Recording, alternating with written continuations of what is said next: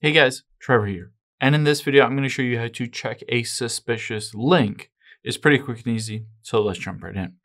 Now, whether you're on an iPhone, an Android, or a computer, say you get an email or a text, or there's a document with a link in there, but you're just not sure what that link goes to. You don't know if it is legit, or maybe it is a scam, maybe it's a virus or malware that is trying to get you to download. The nice thing is you don't have to visit the link before checking out to see if it is sketchy, if there's an issue with it, there's a virus behind that link, something like that. So I'm just going to open up my notes as an example. So there are a couple different things that you can do on your iPhone. One is you can tap and hold on a link, and it will basically pop up with a preview. You can see Hi Preview at the top right. So this is not really opening the link. It's just showing you a quick preview of it. And by just having that preview, there's no ability for it to download anything or to enable any kind of, secret virus that gets onto your device. But you can also just hop out of here. And if you don't want to do that, you can also just hit select and copy. So first what we're going to do is copy this link, or you can right click and hit copy if you're on a computer.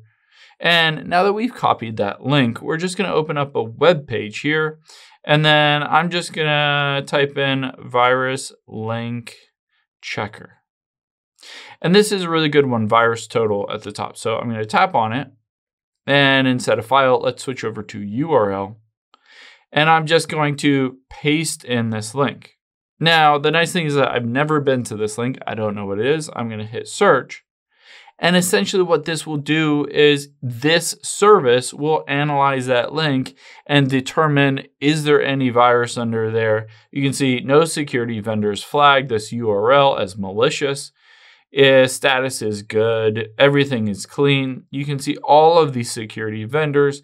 It is not on their virus or their blacklist or any kind of malware list. Basically, all of these indicate that that is a legit and safe link to go to. Of course, if you do this and it shows up that is on one of these lists as not clean or has an issue, then I highly recommend not opening up that link and not downloading that file or whatever it may be. I hope this helps. If it did, hit the subscribe button down below. It really helps me out. And I'll catch you on the next one.